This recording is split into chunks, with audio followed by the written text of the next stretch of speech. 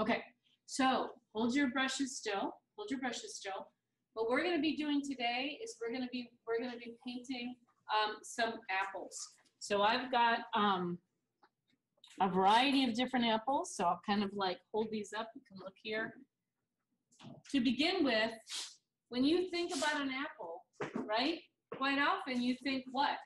When you think of an apple, what kind of a color do you think it is? Betty? Red. Red. We often think that the apple might be red. Here we have a green apple. How many of you, when I said think of an apple, you thought of green? Not too many people do. A couple of you, right? How about this This is a Macintosh. Look at how dark red this is. Wow, did you think of how many of you thought of this one as being like an apple that came to mind? This is all, yeah, so this is all going to be what we're going to do today. You're going to get to choose an apple. John, do you have a question? It's your favorite apple? Yeah, so that'd be fun to have a taste test, right? But you're going to be mixing paint to paint a picture of the apple that you choose, okay? So I'm going to give you a couple of little go-tos before I do the demonstration. I have people zooming from home, but I'm also going to be projecting this on this screen and on this screen so you guys can see it large. Okay, does that make sense? So hopefully the colors will look okay. But what I want to point out before we begin, this is really going to be so different from painting on your color wheels. Here's why. Listen carefully. So hold steady, Logan, hold steady. You're not going to need to mix all these colors ahead of time and have them on your plate. You can mix right on the paper that I'm going to be showing you. It's going to be really fascinating, okay? The other thing is, when you're mixing something like a dark red apple like this, how are you going to make this color? You got to be thinking, John, you could add a little bit of black, but there's even a better way. Blue. You try adding a little bit of blue to it. If you need to make it darker, just a speck of black. It's amazing. Yeah. Well, no. We'll do that another time. Okay. So if you have green, how are you going to make this green? Who's got an idea for this this Granny Smith? Yeah. Maybe yellow green. Yeah. So it's definitely a yellow green. So you can start with yellow, put a little bit of blue in it, right? How are you going to make it lighter for the highlights? Betty? White. And a little white, right? Right with your brush.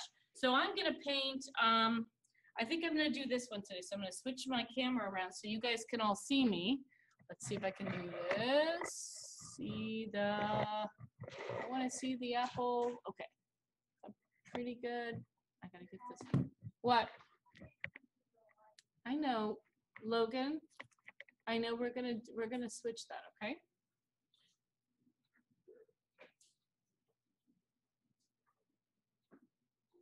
I want to see myself huge. How do I do that? Okay, there. Okay, so I'm going to turn off the lights in the other room. I want to get a good view here. Look like this. Okay? Remember, it's reversed, so I'm going to turn off the lights. Tell me how it looks, guys. Good? I can only turn off one light here. You guys have to suffer a little bit. If you can see here, move yourself around, move your chair, you can see my actual paper.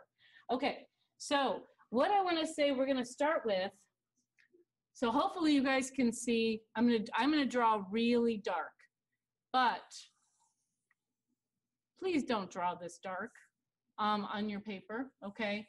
Because you don't really want to see the pencil line when you're finished. Can you guys see the line okay? There's going to be the center here, it's going to be a little line like that, okay? Once you get the outline, start painting. So watch how I'm going to start. I'm going to use a slightly bigger brush. This is bigger than we used before. I've got my palette ready. Mine's a little messy, but I just have the basic primary colors plus black plus white. Okay, that's it.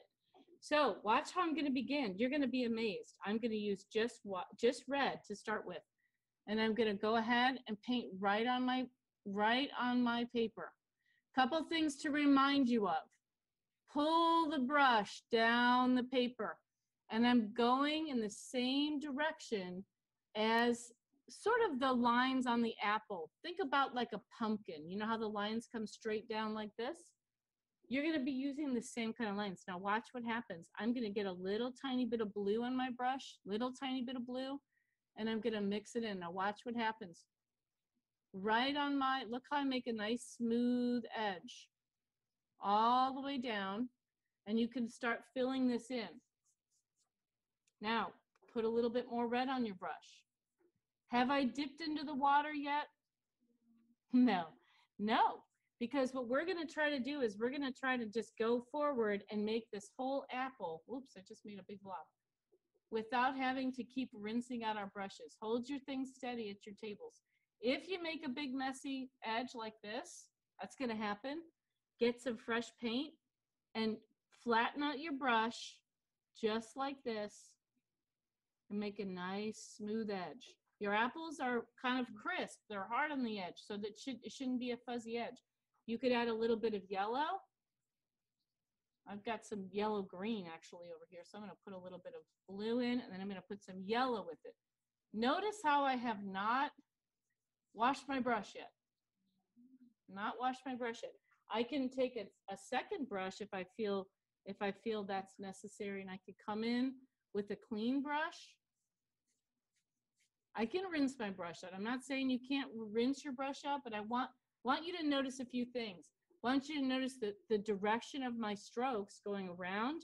There is a yellow green back here. I'm going to put a little yellow. Who's back here? And then I'm going to kind of blend this in. I'm going to go back to my red brush now and keep pulling this together. Now, wherever you see, if you're doing that Macintosh, it's a really dark one, that you're going to have to be careful you don't make it too dark too fast. I've got some red here. It's kind of going like this, coming down, brush strokes. I want you to watch how I'm putting the brush strokes in. I'm moving way, way faster than you're going to move. You're not going to move this fast.